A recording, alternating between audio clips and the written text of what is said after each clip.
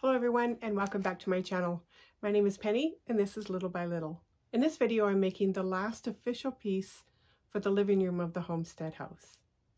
That means we only have one more room to go, and that's the porch. Now if you've spent time here, you know I like to start these videos with a story. So here goes. Between 1913 and 1935, my grandparents had 10 children. So there were kids in the house from 1913 until probably 1952 or 53. And they raised those kids in this tiny little house. Now, if you can imagine having 10 children underfoot in that tiny little house where there's no modern conveniences, there's no TV, there's no electricity, nothing. Add on to that the winters in Saskatchewan, which were no joke, and you couldn't even send the kids out to play. So they had to come up with a way to keep the kids entertained. And the way they did that was with music. Now my grandfather was very musical, and he managed to get his hands on a bunch of different instruments. They had a couple of guitars, a banjo, a fiddle, an accordion, even a clarinet. And he taught all 10 of his children to play something. In fact, a few of them played multiple instruments. And they learned to play those instruments by ear, because there was no sheet music available back then. At one point, they even took their show on the road, and the Springer family band played for weddings, country dances, and other social occasions in and around the community. Later on, after they were all grown and I was a kid, every Christmas, Easter, Thanksgiving that we got together, my dad and his siblings would pull out their instruments and they would spend the whole day laughing and singing and playing their instruments and just having a great time. So I decided that the homestead house wouldn't be the same and couldn't be complete without the music. So in this video, I'm creating Uncle Alec's banjo in miniature form. I hope you like it. There's not much for cutting instructions with this video, but I'll put them in the description below. We'll have a quick peek at the materials and the tools that you'll need, and then we'll get started.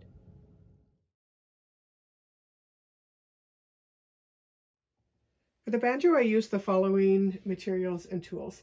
So I have two different widths of plywood here. I have a 3/32 of an inch as well as a 1/16 of an inch.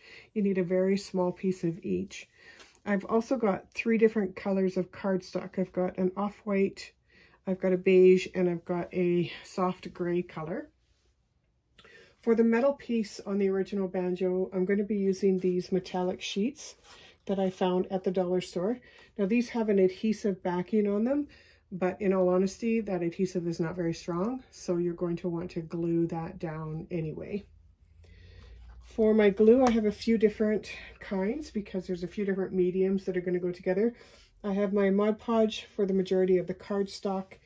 I have a little bit of a glue stick. I have my wood glue, and then I also have this diamond glaze dimensional adhesive. I find this works really well if you're trying to glue metal, which there are a lot of little tiny metal pieces on this banjo, and it dries perfectly clear, which is awesome. I have a selection of paint that I've chosen, and you can obviously paint yours whatever color you want, but I am trying to match the original banjo, and so those are the colors that I've chosen. You'll need some round toothpicks, some stick pins. We're just going to cut the heads off of those pins. You'll need something to drill a hole where your tuning pegs will go. So I have this little hand drill, but whatever you have to poke a hole through will be fine. Some scissors. I have my wire cutting pliers, paintbrush for the paint obviously, and a pencil, my X-Acto knife, a ruler, and then I also have, of course, my reference picture to go off of so that we get all the details right. All right, let's get started on making this banjo. Our family. So I was able to take some good measurements of the banjo, as well as some great pictures of the tiny details for the banjo. Now I drew it out while I was measuring it. Obviously this is way too large for a miniature scale, and so now I'm just going to downsize this so that it is 1/12 scale for the miniature. So I've drawn it out again on another piece of graph paper, and I'm going to use this drawing to make some templates. So this inner circle here, which is where the skin went over top of the banjo, that's 1 inch in diameter. And then there was a second layer down at the bottom of the banjo, which was a little bit wider, and I'm going to cut that at 1¼ inches.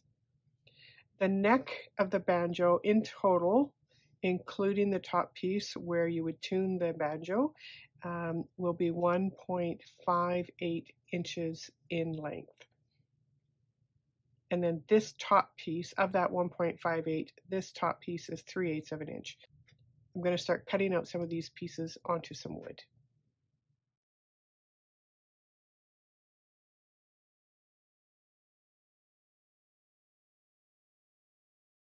So what we have here now is piece A, which is the larger or bottom part of the drum. And then we have 2 pieces that are the same size in circumference, but one is a little bit thicker than the other. So piece B is the 3/32 of an inch, and then piece C is 1/16 of an inch. And those two together will make up the right amount of thickness that I'll need for that part of the banjo. And then of course our neck will be piece D. So I'm going to go ahead and glue B and C together, and then we'll file down the edges so that they're all smooth and the exact same size.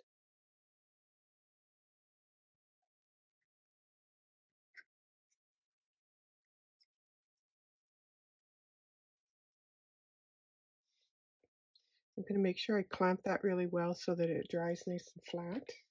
I don't want any part warping or lifting.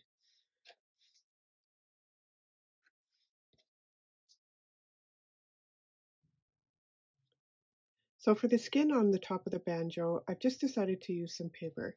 So I found a piece of, not quite cream, but it is an off-white color, which I think is probably pretty close to the original color of that skin, or at least the aged original color of that skin.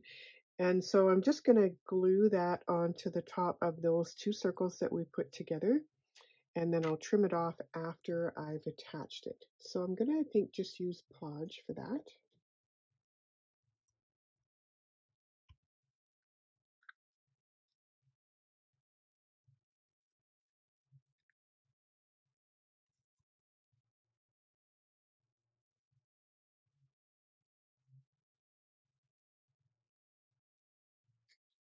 Now I'm just going to cut that out.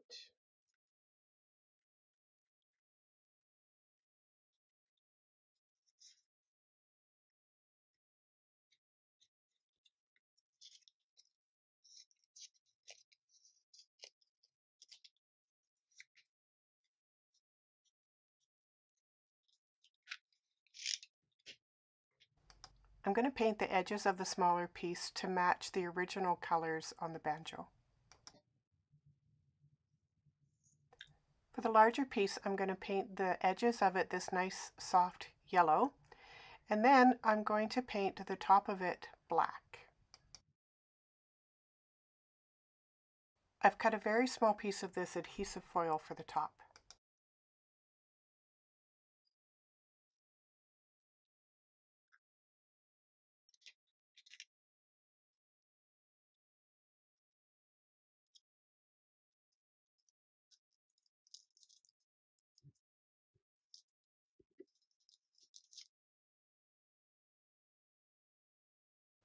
I've cut out the center of that foil piece, which should make it easier for me to glue the other piece on top. As you can see on the original banjo, the middle piece had some shapes cut out of it. So I've gone in with my X-Acto knife and tried to replicate those holes, although they're not exactly the same shape. So much of this work had to be done under the magnifying glass.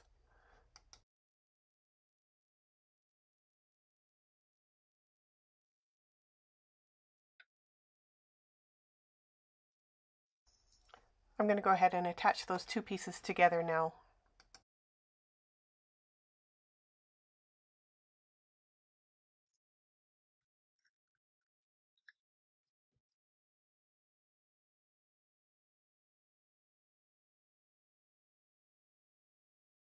I'll be using this thin picture wire to create the metal bracket that fits over the head of the banjo. I'll start by wrapping it around the circle to get the shape and the size right.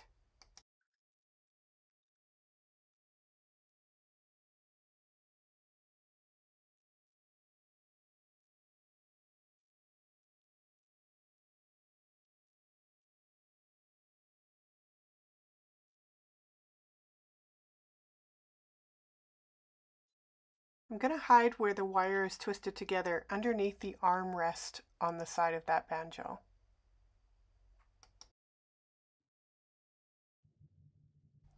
I'm putting a very thin line of this diamond glazed dimensional adhesive all the way around the outside edge of the head of the banjo, and then I'll place the wire on top of that.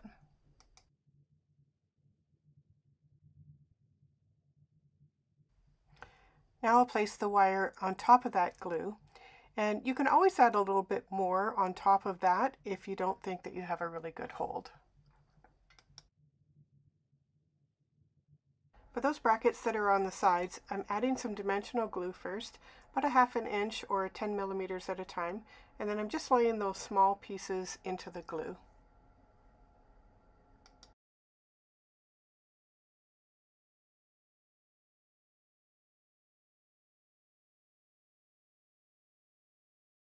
Don't worry if those pieces of wire are a little bit too long. You can always snip them off after the glue is dried. I'm going to carry on and add those little pieces of wire all the way around to the other side of the circle.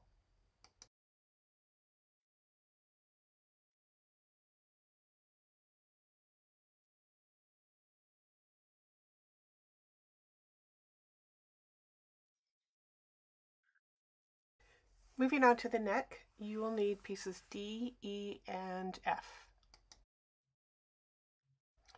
You'll see I've also cut the headstock off of the neck for now. If you look at the picture, you'll see that it's actually tilts downwards, so I need to adjust it. So for now, I'm just going to put this piece to the side and we'll work on it a little bit later. You can see that the neck is quite thick at this end. So I'm adding those small pieces of wood to build the neck up. So I'm going to start with the bigger of those two pieces, and I've tapered it up just a little bit just to shape it, and it's going to glue to the underside of the neck, and it's just going to be flush on the ends.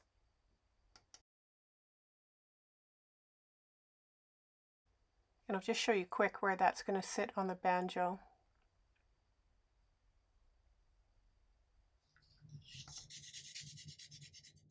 I'll just give it a light sand here just to smooth out any rough edges.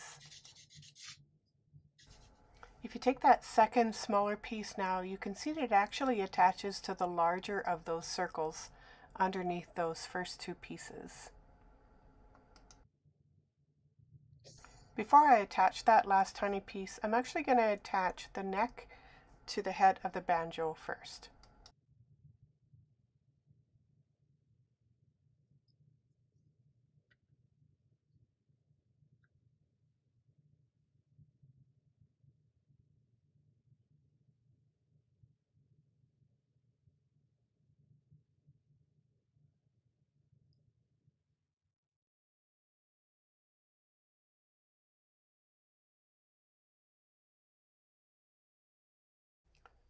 Now I can go ahead and add that last tiny piece underneath the neck.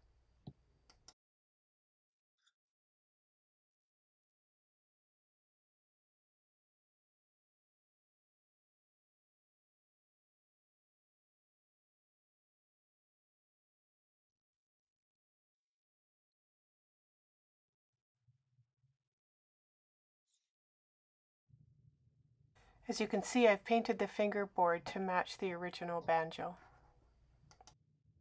I'm just going to paint those little silver dots on with a toothpick and some silver paint.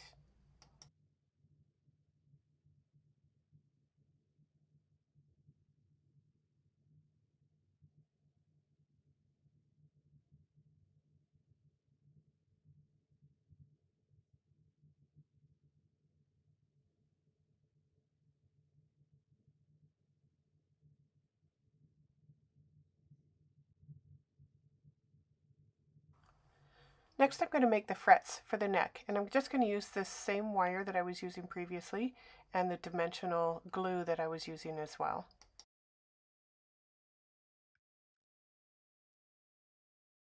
I'm going to lay a fret everywhere that there's a color change along the neck. So just put a little bit of your diamond glaze onto the neck and then lay your frets across. Again, don't worry if they're a little bit too long. We can always cut them off later. I'll work on the tailpiece and the bridge next, and I'm just going to be making those out of cardstock. So I've taken 2 pieces of this beige cardstock and glued it together so that I have double thickness.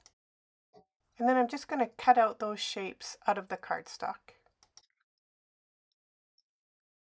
So the tailpiece is just a flat piece cut to that shape, but the bridge is a little bit different. I've glued one slightly smaller piece on top of the larger piece just to give it a 3-dimensional look.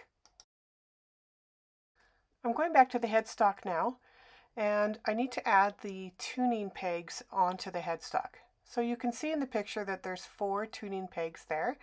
And so what I'm going to do is I'm going to drill 4 very small holes in that headstock, just big enough for some stick pins to go through. For the bottom of the headstock, I was going to put these little wooden pieces underneath, but I found that they were just too long and bulky and just weren't the correct scale. So what I did was I used the pins for the top, and then I just used the little round circles of the wood for the bottom. And I cut those little round circles just out of a round toothpick, and they're probably 1 millimeter in width each. So this is after putting the pins into the top. Give yourself some grace here, folks. It took me a really long time because those little pins are so tiny and so hard to hang on to that it took me a hot minute to get it to go into those holes. I ended up having to use my magnifying glass, which is why I didn't film it. I also had to sand down the edge of that headstock so that it sat back a little bit from the neck of the banjo. I've glued the headstock back onto the neck now, and I've added those 4 tiny little circles onto the bottom.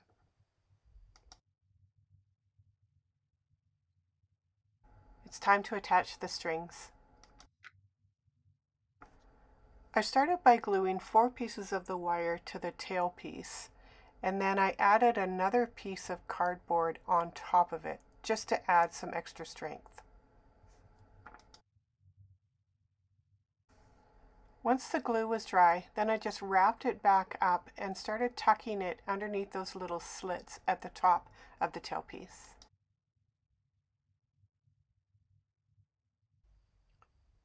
I never did get those wires completely straight, but I got them pretty close, and when I glued them in, it looked a little bit better than just leaving them loose. I also need to pull those wires up and wrap them around those tuning pegs, which I don't think is going to be an easy feat. I'll go ahead and glue that tailpiece now onto the bottom of the banjo.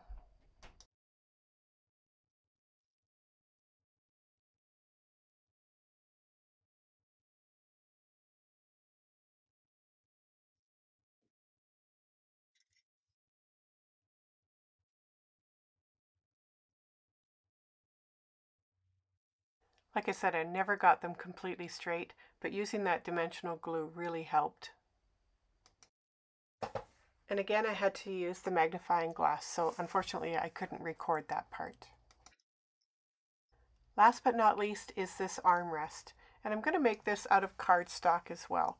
So I've got some gray cardstock, and I've just traced out the shape of it onto the cardstock, and I'm going to cut slits into the outer edge or the larger edge that I can fold over and then use another piece of cardstock to cover that up.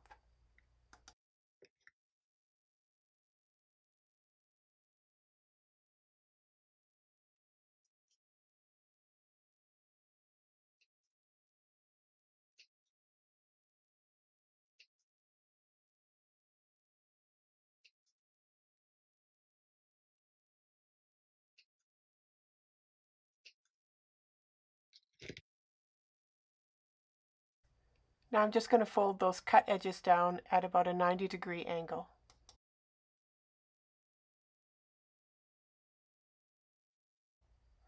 Now I've cut another really small strip of that gray paper, and I'm just going to apply it onto the edge that I folded down.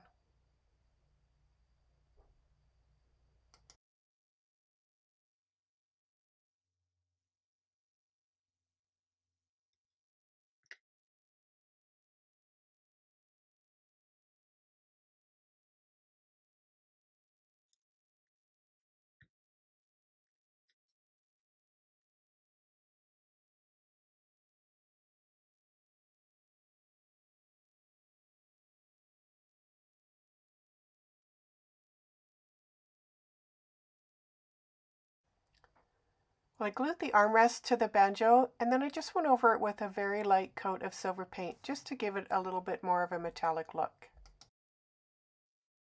So the banjo's now complete. I had a lot of fun making this little banjo. This was my first ever musical instrument, so I'm very pleased with how it turned out. I hope you liked the tutorial, and thank you very much for joining me. And if you haven't already done so, please consider hitting the subscribe button, and we will see you next time. Bye for now.